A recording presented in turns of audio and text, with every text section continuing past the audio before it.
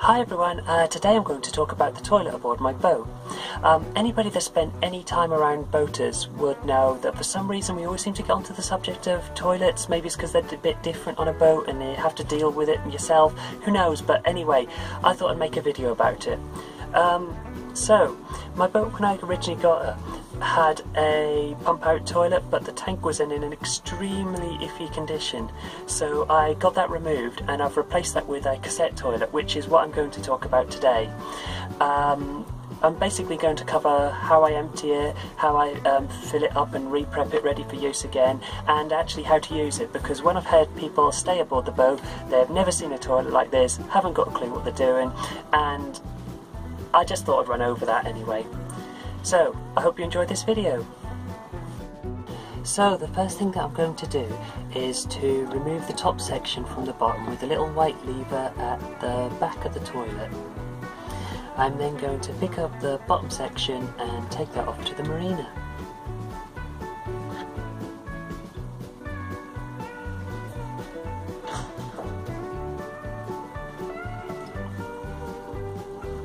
Right, so now that I'm here, the first thing I'm going to do is to twist the grey pipe up and remove the white cap from the end. It's important to make sure you put the white cap somewhere you're not going to lose it, as in the past I have managed to lose that down the drain and I definitely didn't want to put my hand there to go and collect it again.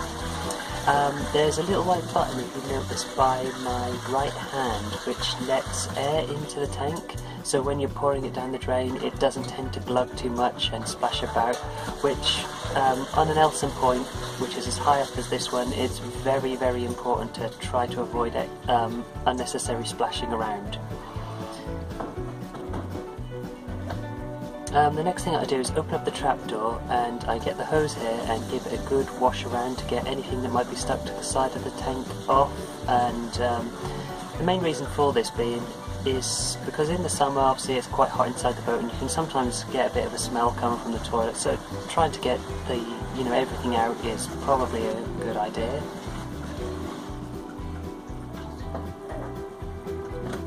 So once that's done, I close the trapdoor up and I pour that down the toilet, pushing the little white button again. Now maybe I'm a little bit OCD here, but I tend to like to give it another really quick wash out again with the hose before I'm done.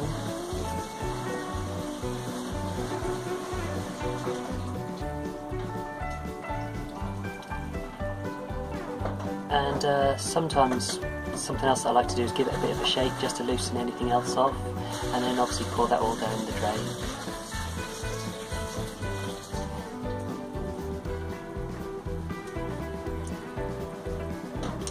Right, once that's all done, screw the white cap back on the pipe and fold that back down to its original position.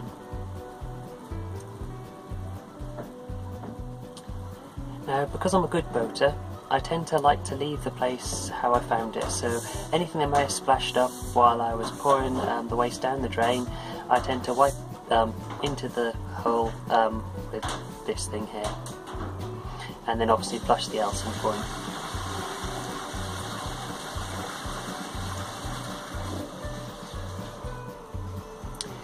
Now, because I like to be hygienic, obviously I wash my hands, as I'd hope that everybody else would.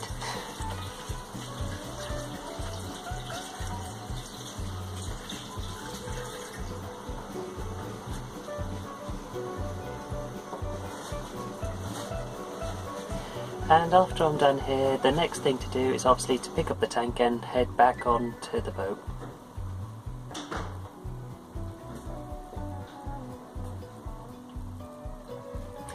Right, now that I'm here, the next thing to do is to put the toilet back together.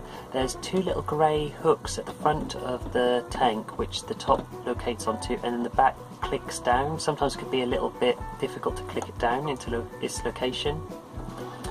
I then crack open the trapdoor a little bit before I pour the blue chemical in, as I've also had an accident with this one in the past where I end up looking a little bit like a Smurf. This is also the reason that before I open it up fully that I would fold down the lid completely.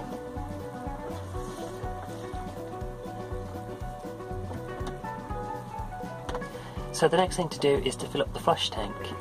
Now obviously you just remove the little white cap on the right hand side of the toilet, pop a funnel in, and I've got a couple of bottles that I keep drinking water in on the boat, and if I haven't used it all up when I'm going to be going to the water point, what I do is pour the leftover in the flush tank so it doesn't go to waste, which is what I'm doing here.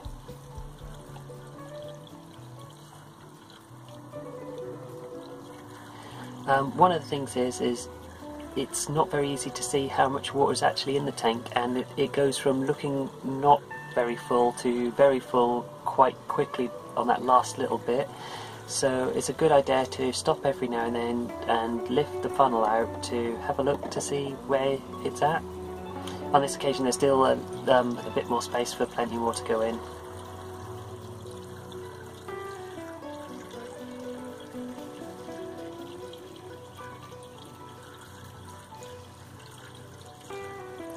Now I'm feeling like that's probably getting to the point what I would call full, so I'll stop right there.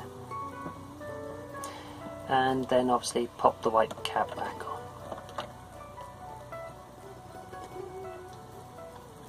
Okay, so now that's all done, I'm going to go and talk about how to actually use the toilet.